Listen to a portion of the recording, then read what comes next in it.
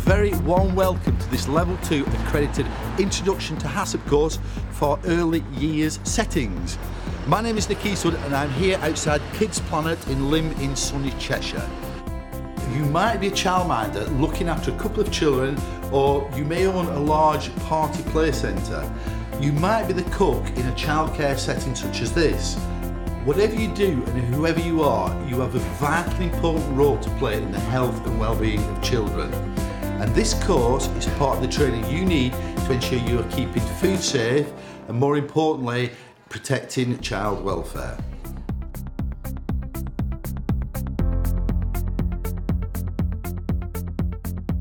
We're here to let people know that HACCP isn't all about paperwork. It's about systems and getting the right procedures in place so you don't actually need to do much paperwork.